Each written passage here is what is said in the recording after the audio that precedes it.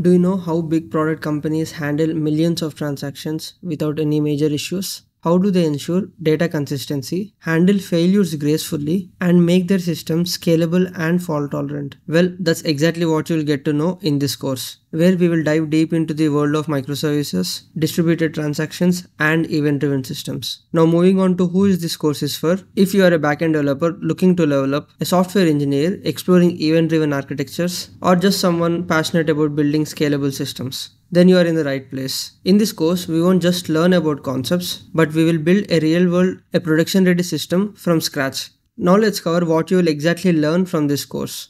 By the end of this course, you will gain hands-on experience in building microservices using Node.js with Express 5 or even Go to some extent that I'm still exploring, managing data consistencies with Kafka events and Saga patterns, implementing CQRS to optimize read-write performance, using PostgreSQL for transactions and Redis for caching, event-driven communication with Kafka, concurrency and fault tolerance in distributed systems, event replay and debugging strategies, observability and monitoring with Grafana and Prometheus. These are just a very high level points. We'll be going dive deeper into each of these points. As this is a very first video in the course as an introduction, let's see how the course is structured as of now. Now as you can see from the header, it's a flexible approach.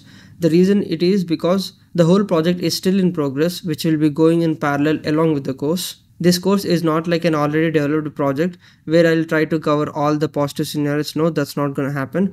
At this stage, 30% of the project itself is completed. So I'll basically try to do this in parallel and also try to explain the mistakes what I learned across the whole course itself. So again, this is not like a courses. You can treat this as an ongoing project and I'll share my thoughts across the whole development. So in short, to make things realistic and practical, we will be building a complete banking backend microservices system, a project that will challenge you to think like a real world architect. This is a very rough plan of the course structure, starting with first we set up our microservices foundation. Then we dive deep into Kafka based communication. Then we design Saga based distributed transactions for consistency. We also implement CQRS separating commands from queries. And finally, we will ensure our system is scalable, fault tolerant and production ready, including some performance testing. Don't worry if any of these terminologies are new to you. I'll be covering all these concepts during this real world project. And very important point I want to highlight is I won't be writing line by line of the code because that's really takes a lot of time in general, right? So I'll be highlighting most of the code snippets and also I will explain why we are doing in that specific fashion. Alright, that's a heads up for the entire course structure that you can expect from this course. I'll just give a sneak peek of the architecture overview. So this is a very rough architecture overview.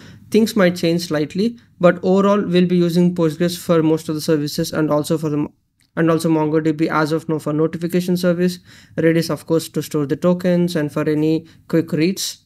And also we have the API gateway. Client you can assume that as a Postman or a Bruno API client. That's it. Again, as you can notice, this is like there's a tilde operator over here, meaning that this is kind of a probable architecture. Things might slightly change, but this is just to give you an overview of the architecture and also set an expectation. And also these services currently I've been writing in Node.js, but I'm thinking if I can move some of the services to Go language as well. So let me know in the comments if you need any services in Go. Most probably I'll port transaction service from Node.js to Go language. This might take a while, but this is just a heads up. Also, if you're new to Kafka or Redis, I have so many videos released on those topics. So please try to watch those before you start on this course. Alright, so what's next? We'll start with a more in-depth architecture overview and API gateway service development. We'll start from scratch, so don't worry about it. Again, I just want to emphasize on a point that I won't be writing each line by line. That actually takes a lot of time and doesn't make sense, right? So I'll be highlighting all the code snippets wherever it's required and also explain the concepts during the code walkthroughs and also development. So on to the expectations. As I said, project development is actually going in parallel. I'm working hard to complete the whole project, but this will take a while. And overall, I can see that this kind of not turn into a course, but more of a peer-to-peer project development. We'll see down the line how this goes. And also I'm building this project in parallel. Design decisions might go wrong, I might realize later. So you'll learn, improve and repeat. And of course I'll be sharing all these learnings with you guys. Also remember the architecture overview diagram that also might change slightly, like I might introduce some other services down the line. We can add so many. So this banking domain itself is so vast, right? So we can introduce so many domain level services again as a microservices like payments, debit card, credit card and all that stuff. So stay tuned. We'll see based on the feedback and response I get from this course introduction. I'll see how I can plan for the next set of features. That's pretty much for the introduction video. However, By the end of this course, you won't just understand microservices, you will be building a complete production-ready event-driven system along with me, learning from real-world mistakes and best practices along the way. That's all for this video. I hope this course will be excited and helpful for you guys.